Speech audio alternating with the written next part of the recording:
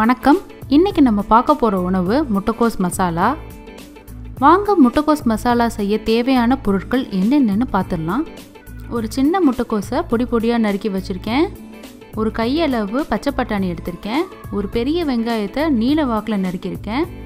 2 spoon பொட்டுக்கடலை, 2 spoon தேங்காய் துருவல், தாளிக்கிறதுக்கு 1 ஸ்பூன் கடுகு, உடைச்ச உளுந்து, கடலைப்பருப்பு, கறிவேப்பிலை, 1/4 ஸ்பூன் மஞ்சத்தூள், 1 ஸ்பூன் கரம் மசாலா, உங்கள் காரத்துக்கு ஏற்ற மாதிரி மிளகாத்தூள், 1 ஸ்பூன் மல்லித்தூள்.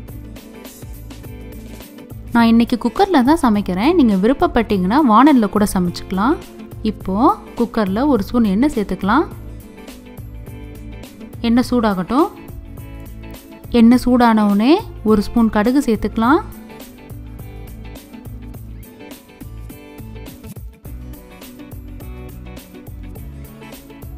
பாருங்க, கடுகு நல்லா பொரிஞ்சு வந்துருச்சு. இப்போ எடுத்து வச்சிருக்கிற 1 ஸ்பூன் உளுந்தப்பருப்பும் 1 ஸ்பூன் கடலைப்பருப்பையும் உள்ளே சேர்த்துக்கலாம்.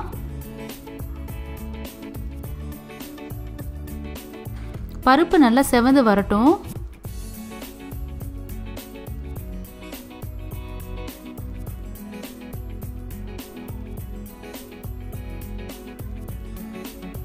கறிவேப்பிலை சேர்த்துக்கலாம். இப்போது எடுத்து வச்சிருக்கிற ஒரு பெரிய வெங்காயம் உள்ளே சேர்த்துடலாம்.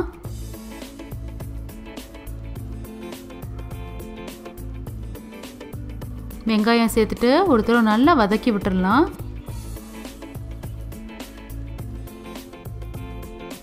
பாருங்க, வெங்காயம் நல்லா வதங்கிடுச்சு. இப்போ நம்ம பொடியாக நறுக்கி வச்சிருக்கிற முட்டைக்கோஸை உள்ளே சேர்த்துக்கலாம்.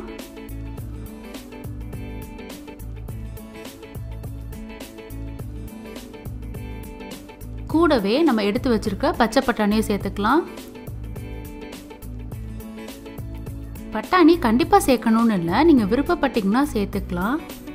நான் பார்க்குறதுக்கு அழகாக இருக்குங்கிறதுக்காக சேர்த்துக்கிறேன். நீங்கள் வெறுமனே முட்டைக்கோஸ் வச்சு மட்டுமே பண்ணலாம், நல்லாயிருக்கும். ஒரு 2 நிமிஷம் எண்ணெயில் வதக்கி விட்டுருவோம். காய் நல்லா வதக்கி விட்டாச்சு.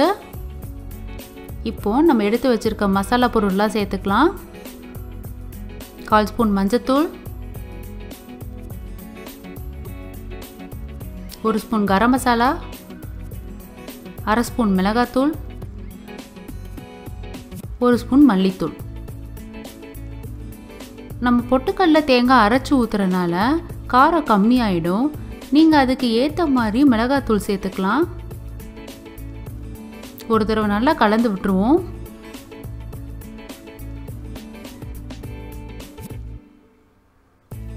நல்லா வதக்கி விட்டாச்சு. இப்போ தேவையான அளவு உப்பு சேர்த்துக்கலாம்.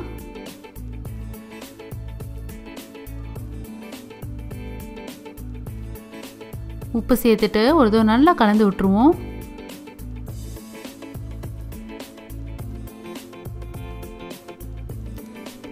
காய் வேகிறதுக்கு கொஞ்சமாக தண்ணி விட்டுக்கலாம். நான் ஒரு 1/2 டம்ளர் தண்ணி தான் விட்டுருக்கேன், அதுவே போதுமானது.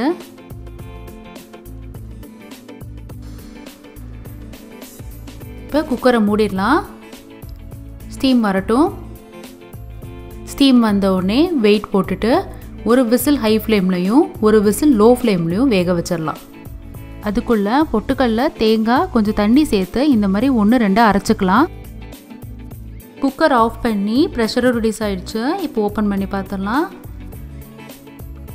பாருங்கள், காய் நல்லா வெந்துருச்சு. உப்பு கம்மியாக இருந்துச்சுன்னா இந்த ஸ்டேஜில் நீங்கள் சேர்த்துக்கலாம். ஸ்டவ் ஆன் பண்ணியாச்சு. இப்போது நான் அரைச்சி வச்சுருக்கிற பொட்டுக்கடலை தேங்காய் விழுதை உள்ளே சேர்த்துக்கிறேன். தேங்காய் சேர்த்துட்டு ரொம்ப நேரம் கொதிக்க வைக்க வேணாம், ஒரு 2 நிமிஷம் கொதிச்சா போதும்.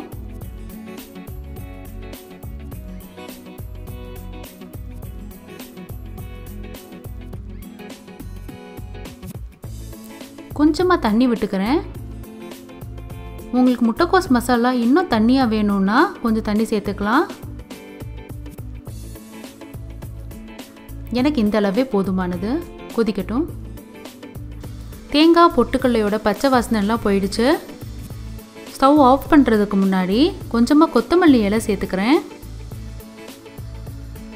அவ்வளோதான், நம்மளோட முட்டைக்கோஸ் மசாலா தயாராகிடுச்சு. நீங்களும் உங்கள் வீட்டில் செஞ்சு பார்த்துட்டு எப்படி இருந்துச்சுன்னு கமெண்ட்ஸில் சொல்லுங்கள். நன்றி.